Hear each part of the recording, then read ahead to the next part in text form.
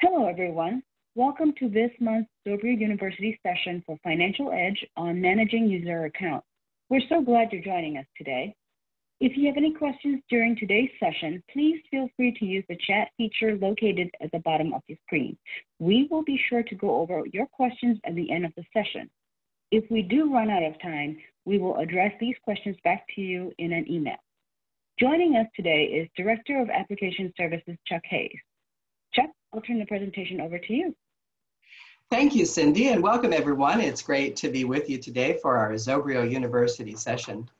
We often get a lot of questions around, okay, exactly what's going on with all these user accounts? I have a new user. How do I make sure that the FE NXT web view login is working and when they go into database view? So in this session, I want to help sort it all out and walk through what the different components include.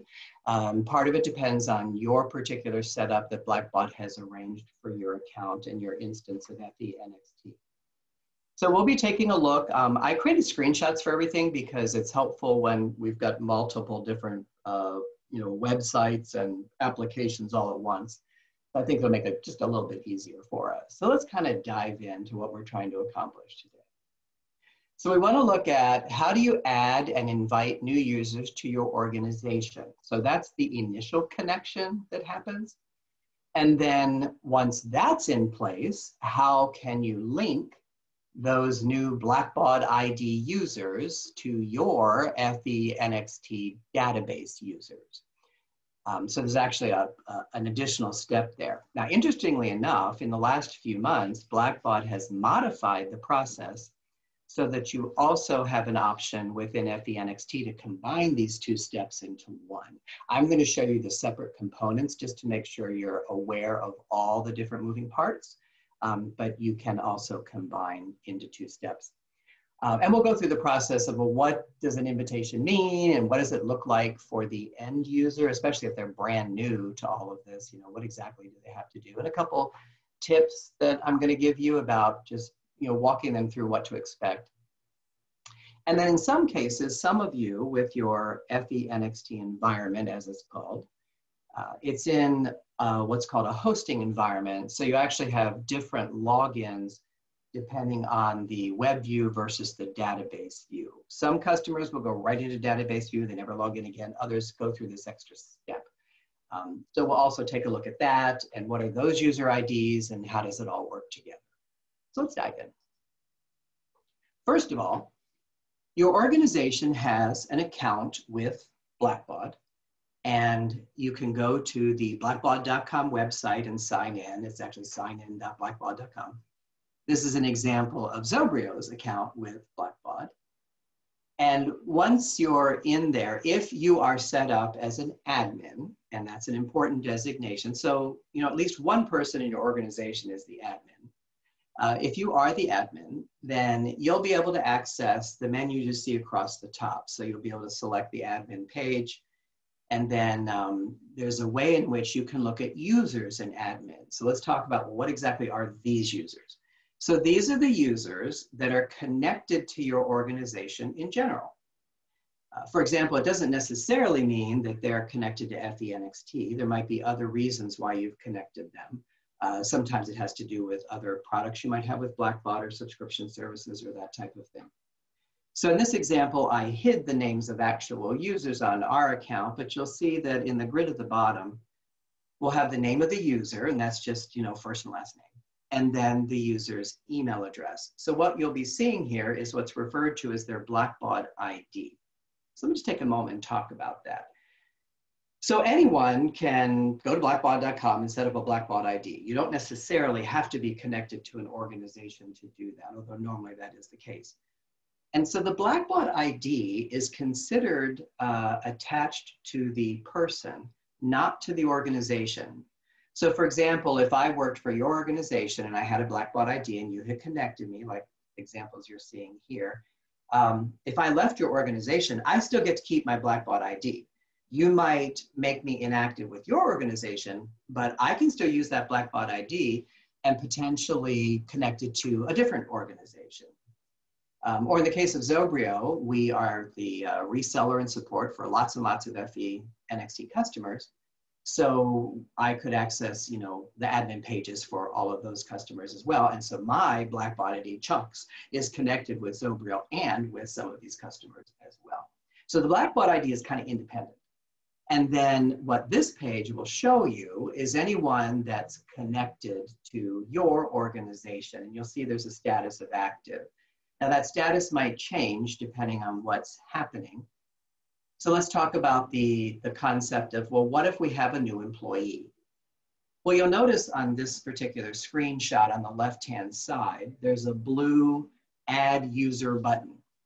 And that button allows you, I just realized I need to close something here. That button allows you to start the process of creating a new user. And we'll take a look at what exactly that means. But before I go to that next slide, you use that process to create the new user and then connect them to your organization. And then back to this list. So the status might change to invitation sent. And then once they accept it, then they become active. But I will mention here, although it's not highlighted in the slide, you can use those three little dots to the left of the username, and there's a flyout menu, and you'll be able to make the person inactive. So that basically means they can no longer access your organization if they should leave, say. But let's say you want to go down the road of creating a new user. And again, I realized I should have closed something here. You want to create a new user. So you go ahead and click that Add User button. You'll get a pop-up that's pictured here. And I've highlighted two important pieces in red. So in the area labeled as B, you'll type in the name of the person, first and last name, and then type in their email. Now, usually the email will be the work address, but what we're looking for is the email that either they're already using for their Blackbaud ID or that they will use to create a Blackbaud ID. And then you'll click the Send Invite button. So it really is that easy to do. Add user, type in a little bit of information, send an invite. So what happens next is the person will receive an email from Blackbaud, and then there's a process that they need to follow. So let's talk about that and the process, because sometimes that process can get a little confusing for folks. Let's take a look. So first of all, on the left, you'll see an example of an email invitation. Now, what you'll notice is it simply says you've been invited. It doesn't say the name of your organization. There will be the person who sent it in the upper left corner. I kind of masked that out, but it'll have the email address of the admin at your organization, who is the person who initiated this process. But it won't say, hey, it's from your organization's name. It'll just say, hey, you've been invited to Blackbaud. So you want to give people a heads up that this is coming. And you'll notice there's a big blue button in the middle that says Accept Invitation. So what happens is they click that link, Accept Invitation, and then they're taken to a page, a website page. And it'll basically look like the rectangle on the right. This is Blackbaud ID. It'll be a big white page with that in the middle. And the part that gets confusing for folks, without you telling you, it's important to tell them ahead of time, but the part gets a little confusing is, oh, okay, so do I just put in my work sign-in that I use on my computer? And people start doing that, and it says, user not found and all that kind of stuff. So you want to let them know ahead of time that they want to go down to what I've labeled as C, need an account, sign up. So I would expect that you would know whether or not the person you're inviting has already had a Blackbaud ID with another organization. So assuming they don't, you want to just let them know you'll be getting an invitation email, and it's important when you get there that you sign up. Don't try to log in because you haven't created an account yet. So they will go ahead and use the sign up, and we'll look at what exactly that involves in just a moment here. But in addition to that issue, let's just talk about the Blackbaud ID in general. This is what everyone will eventually use to log in to get to the web view of FE NXT or that admin page we were just looking at. And I just wanted to make a comment that there is an option that I've labeled as B that you can reset your password. So the user has control over resetting their Blackbaud ID password. And they will get a confirmation email. And as a result of that confirmation, then they'll be able to, they'll be able to pick a new password, they'll get a confirmation, et cetera, and then that completes the process. So they, if you do have someone who says, hey, I can't log in with my Blackbaud ID, mention, well, there is a forget password link, you can reset it. You won't be able to reset the password for them. That's a security feature. So even if you're on the admin page, you can't do that. All right, so the invitation has gone out. The person has gone ahead and they've clicked that sign up link. So what happens next? So I've pictured on the left what you just saw. But if they do the sign up link, then what I've labeled as D is an example of the body of an email that they'll receive. So they'll receive a confirmation email. Now I didn't show all the input boxes for the Blackbaud ID. It's basically name and a few other things like that. It's just very basic information. But they'll fill that in and then the system will tell them, oh, we're gonna send you a confirmation email, please reply to that email. So they'll go ahead and get the confirm email that's pictured at letter D here. And then what they need to do, and this is the part that gets a little confusing to folks. Most people will think when they confirm that email that they're done and they finished the sign up, the invitation that they originally received, and that's not the case. So at that point, once they do the confirm, all they've really done is created a Blackbaud ID. And when they click that confirm email, they'll be taken back to blackbaud.com. They'll be logged in and all they will see is their profile page. And they will think, I don't see FE NXT. And nothing's gonna tell them, hey, we know you started this with an invitation, but you need to go back and redo the invitation. So what I recommend is that you tell folks, okay, you're gonna do two things. You're gonna sign up, create that Blackbaud ID, confirm the email, then you're gonna close your browser, log off, close your browser, and start over again accepting the invitation. So that way, when they do the process again with the accept invitation, they'll use their new credentials for the Blackbaud ID on the left, boxes, the A boxes. Then when they sign in, as a result of clicking the invitation a second time, they'll see the section that's pictured with letter E on the right. They'll see a pop-up page, a brand new page, and it'll be all white except for this gray area. And it will say, you've been invited to the Blackbaud Solutions Forum. Your organization name will appear in that white space where the red text is. And then you're currently signed in as, and it'll show their Blackbaud ID name, their email address, if you will. That's the final clue, if you will, that they've properly completed, or not completed, but they've properly accessed the last step in accepting the invitation. So then they'll click, use this ID, and now they're finished. At that point, they should end up having an option when they log into blackbaud.com or sign on, as it's called here. In the upper left corner, that stacked menu that was visible before, they'll have an option to go to FE NXT.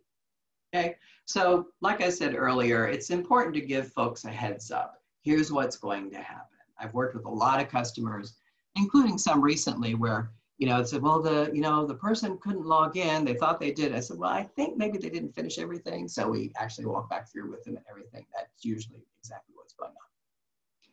So then once that's all said and done, then the user is officially connected with a Blackbaud ID to your organization. Well, let's go to the next step. So now we know that we wanted this to happen, but what about the fact that we're trying to connect this person to FE NXT? So now we're back to your responsibilities as the admin. And in this example, what's happened is, and this has only happened in the last few months, Blackbaud has moved all of the procedures for the FE NXT connection into the FE NXT environment. Previously, it was on that admin page that I showed you before. Not so anymore. So you'll log into FE NXT like you're used to, and there'll be a menu across the top, and one of them that I've pictured here, I'm not showing the entire menu, just part of it, but the control panel menu will have an option for security. And security is where you'll see a page similar to what I showed you for the regular admin page that lists users. The difference is that that page also shows their connection to a specific FE NXT user in the database. So to follow the process, you'll simply see this list of folks, and then to the left of the name, so you'll see under Manage Roles on the left, the name is actually Financial Edge. So that's the name we use for our official Zobrio Blackbaud ID with Blackbaud. So it could have just said Chuck Hayes or something like that. But anyway, you'll see the username, and you'll click that little 3-dot menu, the ellipsis, and you'll have a flyout that says Manage Roles. So you just have to remember, I'm managing the role. That's the methodology. That's the functionality. That's the name you use to connect someone with a Blackbaud ID that's linked to your organization to a specific user account in the database, in the FE NXT database. So you'll see this Manage Roles. You'll get a pop-up, and one of the sections on the pop-up, lower right, will mention the security groups tile that you see where it says link to existing user or create a new user. Now, I strongly encourage you to link to an existing user. So for this session, we assume that you know how to create a user in the database view of FE. And that's something maybe for another session, but we assume you know how to do that. And so normally I would recommend going into database view, create the user first, make sure you're comfortable with the security groups and everything else, because you might want to copy a few things, etc.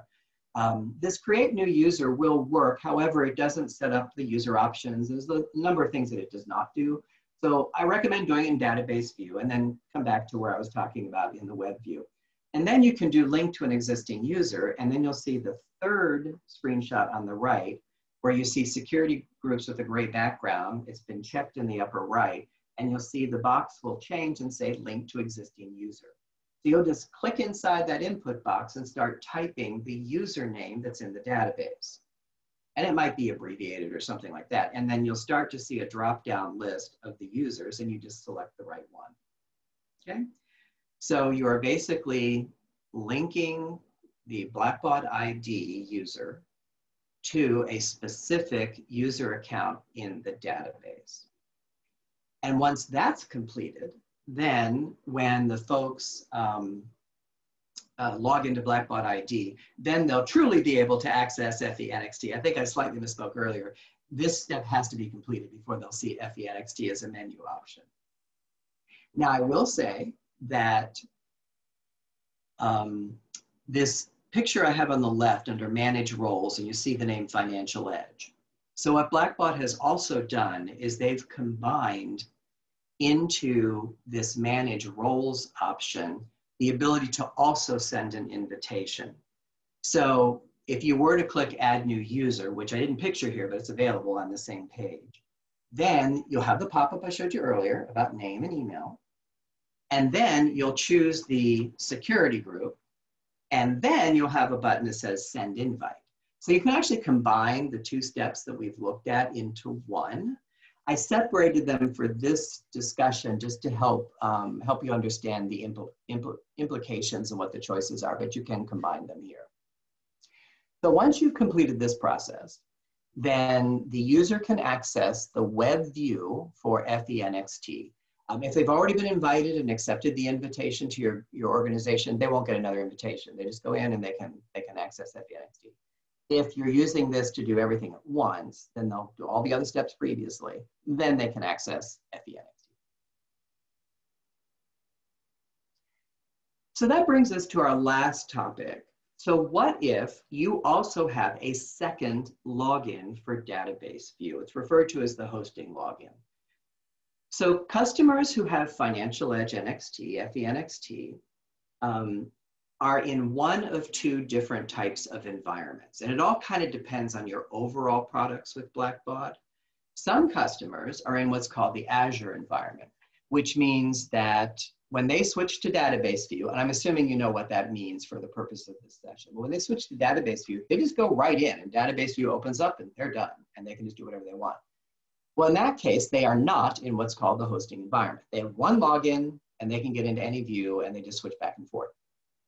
Other folks are in what's called hosting. So it was a previous setup that Blackbaud used when certain types of applications were involved. So when you are in the hosting environment, when you click to go to database view, you are sent to a separate web page and you have a separate login. So that's your clue. Am I in hosting? Yeah, I have a separate login to get to database view. I have the web view, and then I log in with different credentials to go to the hosting page, and then I access the FE icon. So if that's your setup, then in order for the folks who you just added to the web view of NXT, in order for them to see what's called the database view, then you have to create an additional user ID for them called the hosting login. And you have to be an administrator on the hosting page. And if you are, you'll see a link that's pictured with the letter A, user admin administration. You'll see an icon for that. And when you click that icon, you'll get a pop-up box. An application will run. It's actually a server, user setup. And it's pictured here with the letter B. So this will list the different users. So in this example, I'm showing you a portion of the Zobrio hosting account. You'll see that there are some groups listed. It says security group, like FE users and FE admin. And then you'll see my name, C. Hayes, and there's a bunch of numbers in front of that. What's that? That's the site ID. So every Blackbaud customer has a site ID. And the reason why we recommend using the site ID and then the initials or whatever is because this is actually what's called a shared server. So there are lots of people with logins on this server. Of course, your data is secure and separated. But you want to use the site ID because then no one else is going to use your site ID. So we've got the site ID and the name. And in order to create a new user, you simply right-click anywhere in that grid. That's letter C. You'll see a context menu with new and user. And then you'll get some pop-up boxes to fill in what's essentially shown here with the name and that kind of thing. So I just use the login name with the site ID and the initials, because that's what you see back on letter B. So you'll fill in that account. You'll be asked to put in a password. I didn't show all those input boxes, but you'll go ahead and fill in those credentials and the password and that kind of thing. And then the user account will be created, and it'll be listed back on letter B. So it's basically a one-step process just to create the account. Then you need to go back in again to go ahead and connect them to the user group, the FE user group. So what you'll do is you go back in again, and you'll now see their name listed. You'll open up the name, just double click. You'll, like the C. Hayes example, you can double click. That's what I'm showing here. And there'll be a tab called Member Of, and it'll be blank to begin with. Now, in this case, I'm an admin for Zobrio, but what you'll probably want to do is select FE users normally. So on that Member Of, there's a button that will say Add that you see highlighted with the red box on the left. When you click the Add button, you'll get this Select Groups pop-up. And you simply type in your site ID on this left-hand side input box below the Enter the object names to select. Click Check Names, and you'll get a pop-up that you see on the right of matching names. And what you're expecting to see is the FE groups for FE admin, FE secure, and FE users. Those are created by Blackbaud, and they always use your site ID, a hyphen, and the language you see here. So that's fixed. That's what always happens with these. We are also connected to the Razor's Edge. That's why you see RE. But normally you'll select FE users. So you'll just double click on FE users and click OK. And then now that person will be connected to the FE user group. That's really the last step. And so once you do that, then when the person logs into the hosting page to access database view, they will see an icon for FE. They click the FE icon, and then database view will launch. Okay, so you got to set up that hosting user. Now there's potentially one more step to make their life a little bit easier, because basically we've set up the hosting login. They click, they're taken to, they click the FE icon. Database view starts to open up, but it's going to give them a splash screen and expect them to do a third login. And this is the traditional database login. So the thing you might have used to have done on your server, for example. So the issue there is that sometimes, you basically have a third login and people might have forgotten those credentials or whatever might be going on there. So there is a way to basically eliminate the need for the third login directly to the database. And what you can do is synchronize the user inside the FE database view with the hosting account. So it's kind of cool. So one more slide here, and we'll take a look at that. So you would go into the database view. So obviously you have to already have access. So you'll go into database view. You'll go to administration and security. I'm assuming you know how to do that. You'll open up the user account. And on the right-hand side of the first tab, you will see this little box that's pictured here that says use Windows authentication. Now, some of you who migrated from an on-premises instance of Financial Edge to FE NXT may have already been using Windows authentication on your organization's servers. This is a similar concept. So you would check the box for Windows authentication, and then you use the syntax that's mentioned above that screenshot.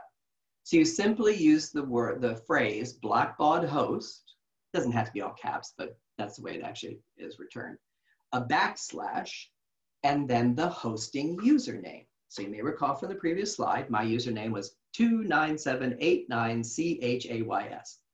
So you just put in Blackbaud host backslash the username, and then the system will allow you to save the user with Windows authentication. Now, if you type something incorrectly, it'll give you a very cryptic message. I think it says SID not found or something like that. It's actually a Windows Server terminology for the security ID. But at any rate, if you use that syntax with the correct username, then, and you can save the user in the database view, then what happens is, so if Chuck goes to the hosting page and Chuck logs in and clicks the FE icon, I'll go right into database view, no more logins. It basically gets me down to 2 logins. I got the login for FE NXT web view, and I've got the login for database view in hosting. So that concludes our topics for today. Again, we wanted to take a look at, what's that web view Blackbaud ID account all about? How do I create one of those for new people? You basically invite them and let them create it. How do I link that to someone in, our database user in WebView? We talked about that. And then lastly, we looked at, for those of you that do have the additional hosting login, how do you go ahead and create a user in hosting and then link that user into the database? So it's 2 types of linking. The web view links into the database and the hosting links to the database. And then the end user really only needs to have 2 different logins, the web view login and the database view login. So Cindy, I'm going to turn it back over to you. Thank you, Chuck. Thanks everyone for joining us at Zobrio University. There were no questions today. In the meantime, please feel forward to reach out to us at marketing.com, marketing@zobrio.com if you have any further questions. A recording of this session will be available on our website within the next couple of weeks. We hope to see you again for next month's Zobrio University session. Until next time, goodbye.